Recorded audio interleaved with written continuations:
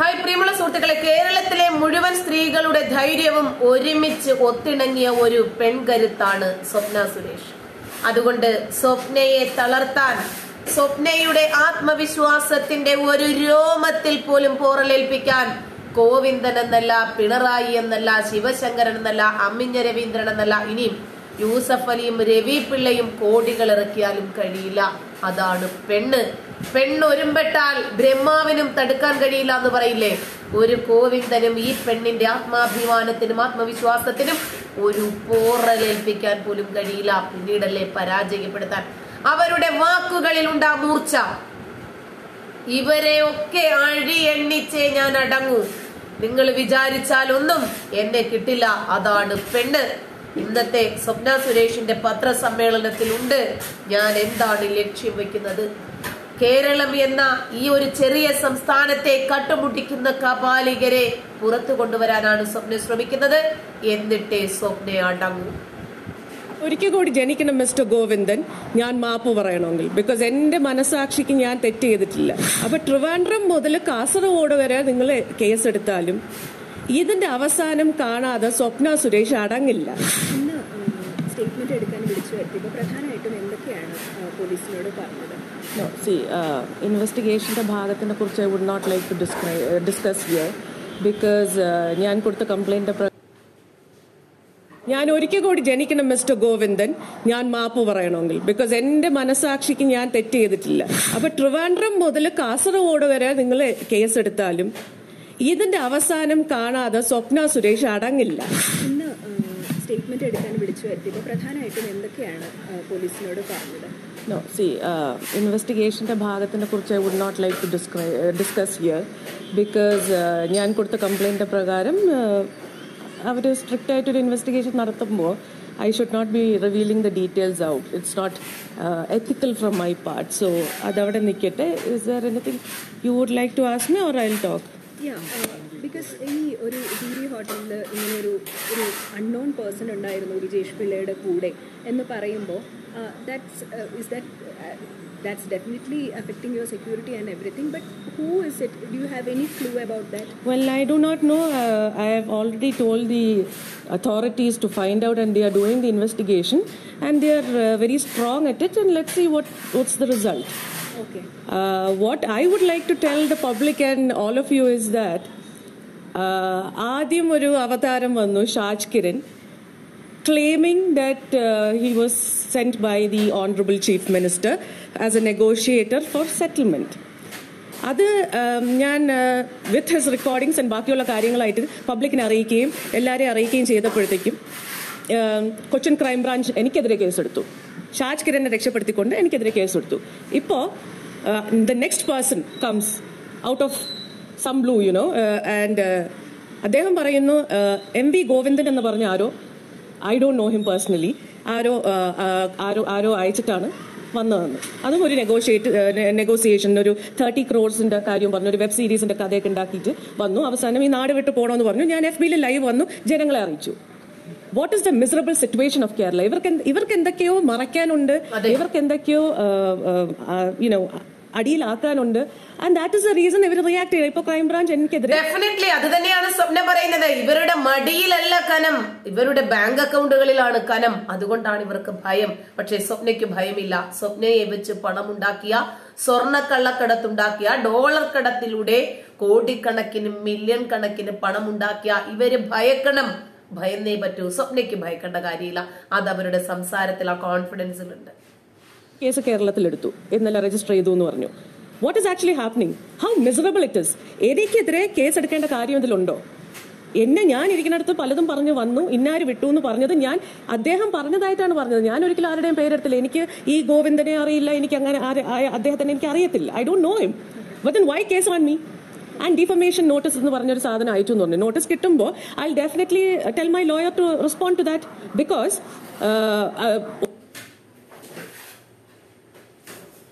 അല്ലെങ്കിൽ എന്താണ് മാപ്പ് പറയണമെന്ന്. ഞാൻ ഒരിക്കൽ കൂടി ജനിക്കണം മിസ്റ്റർ ഗോവിന്ദൻ, ഞാൻ മാപ്പ് പറയണമെങ്കിൽ. ബിക്കോസ് എന്റെ മനസാക്ഷിക്ക് ഞാൻ തെറ്റ് ചെയ്തിട്ടില്ല. I am not going to give you an apology. ഗോവിന്ദനോടെന്നല്ല, ആരോടാണെങ്കിലും മാപ്പ് പറയണമെങ്കിൽ ഞാൻ ഒന്നുകൂടി ജനിക്കണമെന്നാണ് സ്വപ്ന പറഞ്ഞത്.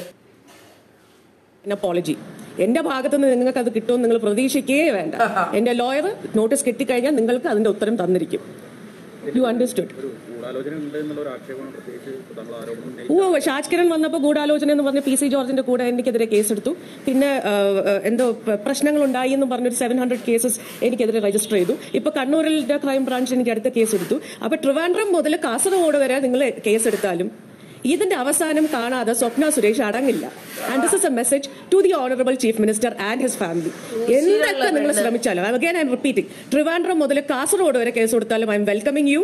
I will face it. പക്ഷേ I will bring everything to light till death.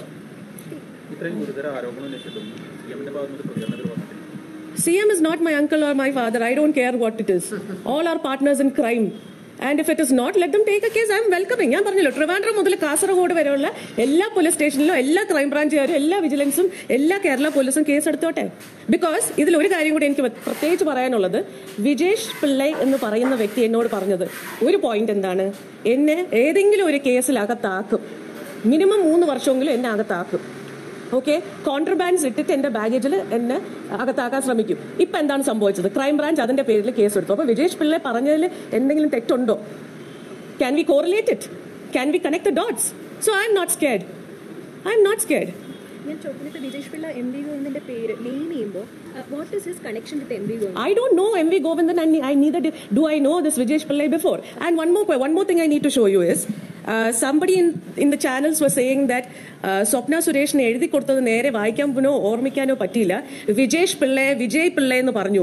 In his Truecaller he still saved it as Advocate Vijay Action OTT. Okay, and that is why he is Vijesh Pillai alias Vijay. This is what he has saved in his Truecaller. Can you see it? സ്വപ്നയ്ക്ക് അയച്ച ആദ്യത്തെ മെസ്സേജിലെ I M Vijesh Pillai എന്ന് പറഞ്ഞിട്ടാണ് introduce ചെയ്തത്. ഞാൻ ചോദിക്കട്ടെ, പുതിയതായിട്ട് പരിചയപ്പെടുന്ന ഒരാളിനെ so many people are calling, the whole world has my number, so many are calling for interviews. How will you ever remember one time you speak to this person? Then when I looked into the Truecaller, his name is Vijay. Then when I met him directly for a conversation, he said he is Advocate Vijesh Pillai. Okay, so for me he is Vijay and Vijesh Pillai, because as I showed you in the Truecaller, he has saved his name as Advocate Vijay Action OTT. Correct? Now another thing I would like to tell you is, ഏതോ ഒരു Haskar claiming to be a lawyer, very very miserable, unethical രീതിയിലാണ് ഒരു സ്ത്രീയെ വ്യക്തിഹത്യ ചെയ്യുന്നത്. എല്ലാ ചാനൽസിലും വരുന്നുണ്ട്. Haskar doesn't even know me. ഹസ്കറിനെ എന്നെ അറിയാമെങ്കിൽ, ഹസ്കറിനെ അറിയില്ലേ? എപ്പോഴും നമ്മുടെ ശ്രീജിത്ത് പിള്ള പൊളിച്ചടിക്ക് കണ്ടം വഴി ഓടിക്കുന്ന ഒരു ഹസ്കറാണ്. ഇപ്പൊ കേറി പിടിച്ചിരിക്കുന്നത് സ്വപ്നയാണ്. നല്ല പുറം പൊളിയുന്ന അടി കിട്ടിയിട്ടേ ഹസ്കർ പോകത്തുള്ളൂ. ആ സ്വപ്ന ഫസ്റ്റ് അടി കൊടുക്കുന്നുണ്ട്. Should say the facts about me. ഞാൻ 10 വരെ പഠിച്ചിട്ടുള്ളൂ എന്ന് പറഞ്ഞാൽ ഹസ്കറാണോ എന്നെ പഠിപ്പിച്ചത്? ഹസ്കറിന് ആരാണ് പെർമിഷൻ കൊടുത്തത് എന്നെ കുറിച്ച്, എന്റെ പേഴ്സണൽ കാര്യങ്ങൾ ഇത്രയും ആധികാരികമായിട്ട് ചാനലിൽ ചെന്നിരുന്ന് സംസാരിക്കാൻ? ഞാൻ തുണി ഉടുത്തിട്ടല്ല നടക്കുന്നത്, ഞാൻ അങ്ങനെയാണ്, ഞാൻ ഇങ്ങനെയാണ്. എന്നെ വ്യക്തിഹത്യ ചെയ്യാൻ ഹസ്കറിന് ആരാണ് ഉപദേശം കൊടുത്തത്? അല്ലെങ്കിൽ എന്റെ വീട്ടിൽ നിന്നോ എന്റെ കുടുംബത്തിൽ നിന്നോ അങ്ങേർക്ക് അധികാരം കൊടുത്തോ? ഇല്ലല്ലോ. ഹീസ് ഓൾവേസ് സെയിങ് രവീന്ദ്രന് 10 പാസ്സായോ ഇല്ലേന്ന് അയാൾ ആദ്യം അന്വേഷിക്കണ്ടേ? ഈ ഗവൺമെന്റിൽ എത്ര പേര് 10 പാസ്സായിട്ടുണ്ട്, 10 പാസ്സായിട്ടില്ല എന്ന് അന്വേഷിക്കണ്ടേ? അങ്ങനെയാണെങ്കിൽ ചീഫ് മിനിസ്റ്റർ എന്തെങ്കിലും ഒരു ഗുണം എന്നിൽ കണ്ടോണ്ടായിരിക്കുമല്ലോ സ്പേസ് പാർക്കിൽ എനിക്ക് ജോലി വന്നത്. അപ്പൊ ഹസ്കറിന് ആര് ഇത്രയും യോഗ്യതയും അർഹതയും കൊടുത്തു ഇങ്ങനെ സംസാരിക്കുക? ഇനി വിദ്യാഭ്യാസത്തിന്റെ ആവശ്യം എന്തുവാ? He is claiming to B A lawyer. അപ്പൊ വിദ്യാഭ്യാസം എന്നെക്കാളും കൂടുതലാണ്. എന്നിട്ട് സംസാരിക്കാൻ സംസ്കാരമില്ലാതെ ഒരു ചാനലിൽ വന്നിരുന്ന് ഇത്രയും സംസാരിക്കുമ്പോൾ can you imagine what is his position? What is he? Does he deserve to be a man? Does he deserve to face a woman? Does he deserve to? He doesn't have women at home. So I have told my lawyer to send a notice. ഞാൻ ഇന്ന് FBയിൽ അത് share ചെയ്യാം. Okay, I am sending him a notice for defamation because he's defaming me and he's speaking shamelessly about Swapna Suresh where I did not give him the authority. Right? So that is also another thing. And I'm warning, anybody wants to talk about me, let them talk. Talk facts, can say about my case, but I'm still an accused. It is not proved. Right? But do not talk about my personal life. I am not giving anybody that authority. And if anybody dares to talk that in the political debates, in the channels, I'll make sure that I take action against them. ക്ലാരിറ്റിക്ക് വേണ്ടി ഒന്നുകൂടെ ചോദിക്കും. അതായത് വിജേഷ് പിള്ള എന്തെങ്കിലും indicate ചെയ്തോ ഈ MV ഗോവിന്ദനെ അറിയാമെന്നോ ബന്ധമുണ്ടെന്നോ ഏതെങ്കിലും തരത്തിൽ? ഞാൻ ചോദിക്കട്ടെ, ഫേസ്ബുക്ക് ലൈവ് വന്നപ്പോൾ ഞാൻ ഓൾറെഡി പറഞ്ഞാണല്ലോ, എനിക്ക് MV ഗോവിന്ദനെ അറിയില്ല. അങ്ങനത്തെ ഒരു ക്യാരക്ടർ എക്സിസ്റ്റ് ചെയ്യുന്നുണ്ടോ എന്ന് എനിക്കറിയില്ല. Because I am not A part of politics. I don't know this character at all. Because when I was involved with the Honorable Chief Minister and the team and the government then, I didn't know that this character is alive or this character was there. And now I'm not in politics. I don't know anybody in Kerala government now. All I know is all these still existing people like K.T. Jaleel and all those other people. I don't know who's this M.V. Govindan. You know, when I see him also, he looks like somebody else to me. So, എനിക്ക് അങ്ങനത്തെ ഒരു പേരും അറിയില്ലായിരുന്നു, എനിക്ക് അദ്ദേഹത്തിന് അറിയില്ല. Then how his name is out, man? Govindan name is out. Because somebody claimed to be telling me that somebody sent him, and Vijesh Pillai has come like that, right? I don't know. I never told M.V. Govindan is behind my life or anything like that. But unfortunately, Kerala is like this, that those who do wrong will be protected. And those who are victims are put, charged. Idu maatrame eniki parayanullu. Vijesh Pillai said that I will be charged cases for no reason because they want me behind the bars. And Crime Branch Kannur has taken it. So now I'm telling all of you, Trivandrum മുതൽ കാസർഗോഡ് വരെ എടുത്തോട്ടെ, കേസുകളുടെ അപ്പുറം കേസുകൾ എടുത്തോട്ടെ, എന്ത് തന്നെ വന്നാലും ജീവനുണ്ടെങ്കിൽ I will fight, my lawyer will fight, and my family will fight. All right? Thank you. Yes, please. I think she already asked about it. ഞാൻ പറയില്ല, because now Karnataka police has told they are investigating on it. ആരാണ് വിജയ് പിള്ളയോടൊപ്പം ഹോട്ടലിൽ ഉണ്ടായിരുന്നത്? അത് ഞാൻ പറയില്ല. അത് Karnataka police തെളിയിക്കേണ്ടുന്ന വസ്തുതയാണ്. അത് കേസിലിരിക്കുന്ന വസ്തുതയാണ്, കേസിട്ട കാര്യമാണ്.